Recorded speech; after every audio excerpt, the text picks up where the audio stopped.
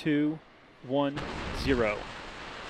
And liftoff as Falcon 9 and Cargo Dragon take flight, bound for the International Space Station with fresh supplies and research, helping to maintain our human presence in space as the station celebrates its 20th anniversary.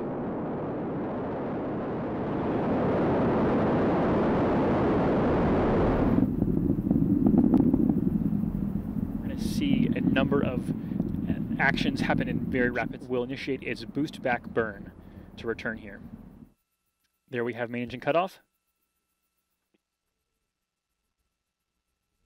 And in its trunk, referred to as unpressurized cargo. And it looks like we have clean separation. You can see inside the trunk right there. Until the capture to the International Space Station.